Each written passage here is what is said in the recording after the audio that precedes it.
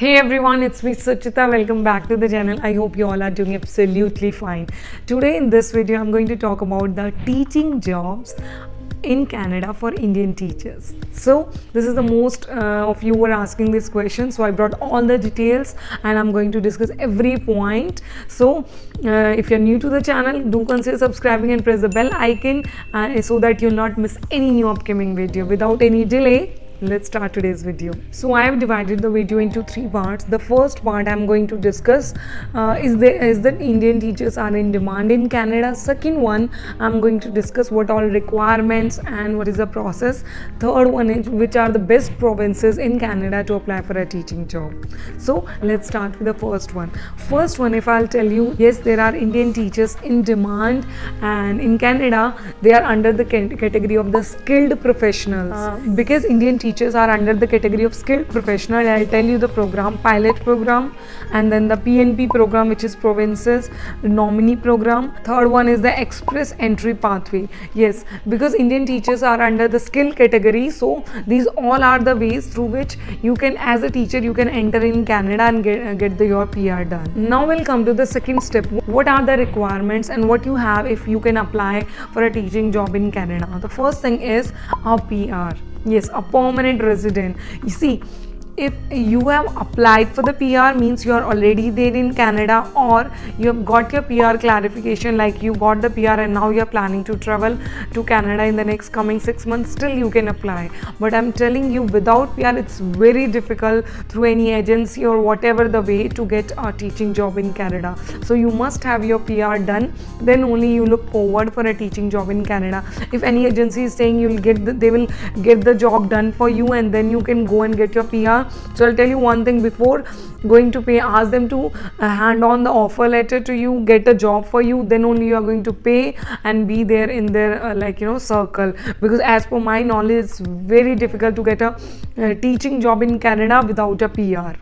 Now I'm coming to the qualification category. When I check there, they are asking for a bachelor degree at least. For example, you are going to apply for a maths teacher, so you must have done your bachelor degree with that subject as a major subject. So you must have studied maths in your bachelor degree. This is the first thing, plus 2 to 3 years of teaching experience must be there from India, because you are coming under a category of skilled professional. So you must have an experience, then only you are going to go with that tagline. Third one is the B.Ed, which should be 2 years at least. You remember before, maybe 2-3 years back, the B.Ed was of 1 year. So that B.Ed is not at all acceptable in Canada. So if you have done 1 year B.Ed, you have to go there, or you have to stay here and complete again the 2-year B.Ed, or you go to Canada and you have to complete another 1 year to get the complete B.Ed certification. Third point is transcripts from your university. Yes, some transcript you will get for your PR, that will not work. You must have to ask your university to provide you the transcript for a teaching job in Canada, and this will cost you around 762 Canadian dollar. You convert into INR, and you have to get your transcript done from your university, and then only you start applying, then only you submit your documents. Now we covered with the qualification. Now we are coming to the third point. Third point is provincial certificate course. Yes, when you will reach there in Canada after your PR, what you have to do, you have to give a teaching license exam, and according to your score they will assign you a teaching certificate course, which is a very short course, mostly in the time period of 3 to 6 months.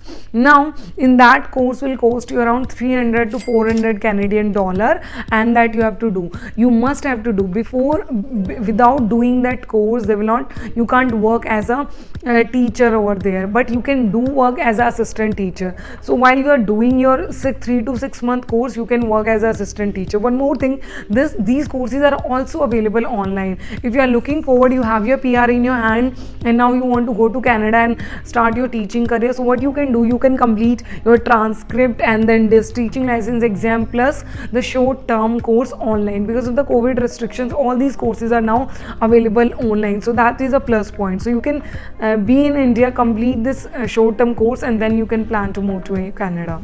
Next one is the IELTS certificate. Yes, when you are looking for a teaching job, you must have done the IELTS academics, not general. When you are applying for the PR, you are applying for the general IELTS, but for this you must have to do academic IELTS, and that also you need to score around 7 to 7.5. 7 is the minimum band you need to score for this job. Apart from IELTS, you have to do a math proficiency test, and that also you can do by staying outside Canada. If you are trying to move, so you complete your 6-month certificate course plus do your this math proficiency test also. So these 3 things you can do: IELTS, math proficiency test, and the 6-month duration certificate course. You stay here and you complete it. If we'll talk about the teacher earning, see, there are 2 type of teachers which are there in Canada: temporary teachers and permanent teachers, and that also depend different provinces. So different provinces have different salary for the temporary and permanent teacher, but I'll give you a rough idea and I'll consider the minimum score. If you are a temporary teacher, then at least you will get $24 to $29 per hour for your job. Temporary and permanent, I mean to say, for 6 months you will stay temporary when you will join the teaching profession. After that, once you'll get the Canadian experience, they will move to you the permanent category, and as per that your scale will also, your salary will also increase. So initially, if I'll take the minimum, you will get 24 to 29 Canadian dollar per hour. Now we are coming to the last point: what are the best provinces? Because if you are planning to do your PR, you must be looking which provinces you want to target. So the best provinces for the teaching job opportunities are Ontario, Alberta, and Saskatchewan. So these are the 3 best provinces in Canada for the teaching job. So now, just to summarize the thing, I'll tell you: first, start your PR process. In between, you can do 3 things. You can give your teaching license exam in Canada and start your 6-month duration course. Second one is complete your IELTS academics. Along with the general for PR, you have to do your IELTS academic and make sure you'll get the 7 band.